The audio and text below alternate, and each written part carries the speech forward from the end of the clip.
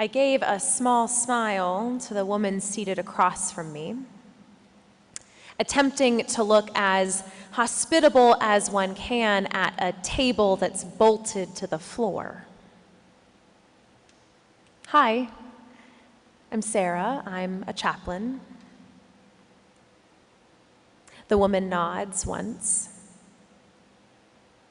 I'm here to talk or to listen or pray or meditate if that's something you would like. I take a moment to reset my focus. There's always a million things happening on the unit. I can hear the sound of showers and the toilet, the sound of a guard calling last names for med checks, of a woman crying into the payphone against the other wall. It's the least private place one can imagine, with open beds and detainees wandering around to pass the time. It's not exactly what one would call an ideal environment for spiritual caregiving. I'd like you to pray for me, she says. Of course. What do you want me to pray for? The woman begins to tell me pieces of her story. She talks some about what is happening on the inside, but focuses more on what's happening outside the jail. She tells me about her friends and her children, about the concern she has for them.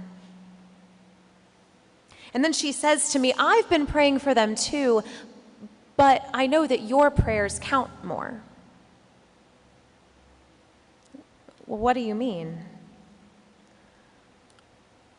My prayers can't make it through the ceiling.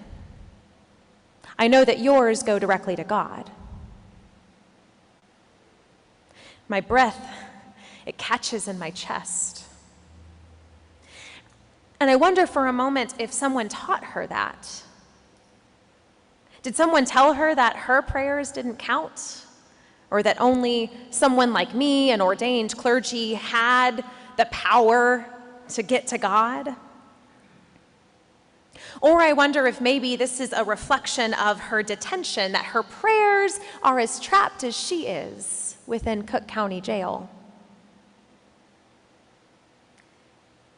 I've been trained as a chaplain to meet people where they are. I don't typically correct theology. Instead, I try to work within a person's belief system to offer meaning and whatever connection I can. But this time, I can't stop the words that fall out of my mouth. I will certainly pray for you. But I also believe that your prayers matter. I think that God can hear us wherever we are, even here. She just looks at me expectantly. So I reach out and I take her hands. It's the only physical contact that's allowed. I had to sign a form that said that. The only touch will be holding hands during prayer. So I know that this is important, and I give her hands a squeeze. And I say, let's pray. If I asked you where God is located, what would you say? As humans, we have ideas about where God dwells. In the Holy of Holies, on the mountaintop, in the sanctuary, in a big, big house with lots and lots of room. But perhaps the most common idea or prevailing image is that God lives somewhere up. God hangs out somewhere above our heads, watching our actions and receiving our prayers from above. Our theological imaginations are influenced by centuries of stories and images, painting after painting of God dwelling in the clouds. Maybe that's why the detainee felt her prayers were getting stuck. They couldn't make it through the ceiling to God's mailbox. Many of us reflexively feel that God is up. And yet, stories like today's are difficult to understand. At least they're difficult sometimes to understand for me, because they work against modern science. How exactly do we understand the ascension of Jesus when we know about gravity? And if Jesus were somehow to levitate off the ground, we know that he wouldn't just keep floating to some pearly gates, but rather through several layers of atmosphere and into the infinity of space. So the ascension of Jesus can be tricky for contemporary Christians, and sometimes when things are tricky, we like to just move on past them with little interrogation or comment. Yes, the ascension, as it is described in the text that Mary read, is cosmologically impossible. And at the same time, it is theologically crucial. The ascension of Jesus is celebrated 40 days after Easter, which technically was Thursday. Jesus spent 40 days with his followers after the resurrection, 40 days of appearances and fellowship and conversation and teaching. So the resurrection and the ascension are, in this way, tied together, sandwiching this 40-day period. And yes, your ears should prick up at 40 days. 40 is an important number. 40 years wandering in the wilderness. Jesus spends 40 days preparing for his ministry. 40 days, resurrection, ascension. Resurrection revealing the triumph of God's love, and ascension revealing the fellowship of all creation. Reverend Ronald Cole Turner writes of this moment in a way that I like, saying, "The distance bridged in this moment is not measured in the number of miles from earth to heaven, but in the amount of evil and destruction that separates us from God. It is not the force of gravity that must be overcome, but the forces of sin, death, hell, and annihilation." The ascension of Jesus is not about floating from earth to heaven, although I will say that has created some of my favorite religious paintings. I love the images of the disciples looking up at a cloud that just has two little feet sticking out from it. But the ascension's not really about that. It's really about oneness with God. It is about the simple truth that nothing can separate us from God. Not sin, not death, not evil forces, not prison ceilings. This is about the fullness of God's story. Just as Jesus is gathered into that fullness of God, so are we. It's a beautiful movement. And yet,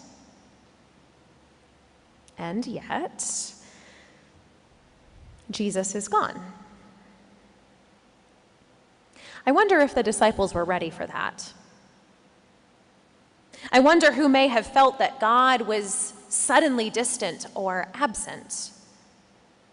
I wonder who may have cried out, "Jesus, where did you go?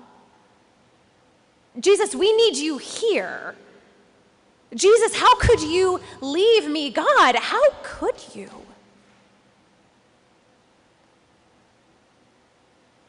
I wonder how many cried out something similar this week, in the wake of yet another horrific act of violence, in the midst of another pile of blasphemous thoughts and prayers disconnected from any intention to actually do something. And that's what blasphemy actually is, right? It's less about cursing and more about using God's name for something that you don't actually mean. I wonder how many of us carry this into the sanctuary this morning. Maybe how many are sitting with it right now. The sense that Jesus is gone and we're utterly alone. It's small comfort, but I think comfort nonetheless to know that we are not the first to feel this way. Psalm 13 cries out, "How long, O Lord? Will you forget me forever? How long will you hide your face from me?" Psalm 22, my God, why have you forsaken me? Why are you so far from helping me, from the words of my groaning?"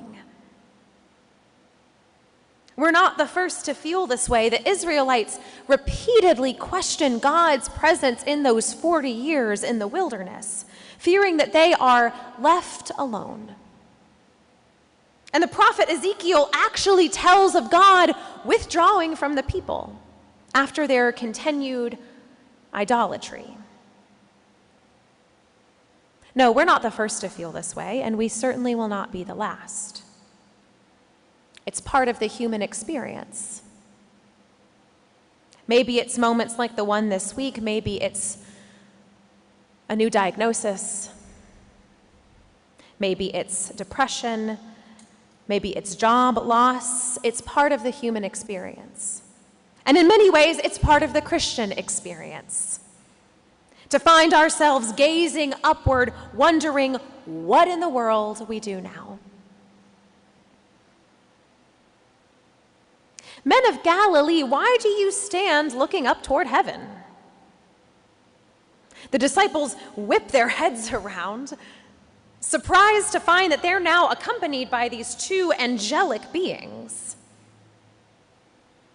Why do you stand looking up toward heaven? This Jesus, who you saw being taken up from you into heaven, will come in the same way as you saw him go. In other words, what are you standing around for? What are you waiting for? You saw him go.